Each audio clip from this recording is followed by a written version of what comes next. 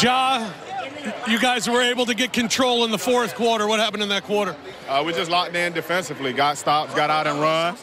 You know, made the right decisions, and, you know, we were scoring, got out to a good lead, and, you know, we held it on. This was about as physical of a game. This was about as physical of a game as you guys have had this season, but it looked like you guys were ready for that tonight. For sure. You know, a couple games, you know, we dropped early. We didn't come out with energy and physicality, so we had to lock in, defensively come out, you know, be ready for a dogfight. You know, this is a good team, top team in the West, you know, right up there with us. And, you know, we knew it wasn't going to be easy. We know we had to bring, you know, the physicality to them. With Zion and CJ in the lineup tonight, the job the defense did on those two guys, what was important to keep them in check tonight?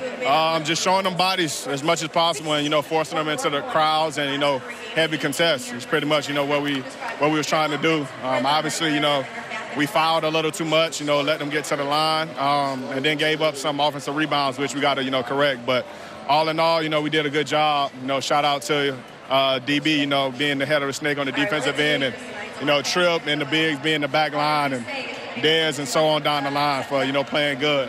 I was just standing out there with them, you know, talking to them. A terrific 2022. We head into 2023. What resolutions for Ja? Consistency. That's my only one.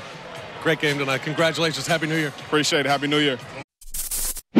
Thanks for watching ESPN on YouTube. For live streaming, sports, and premium content, subscribe to ESPN+.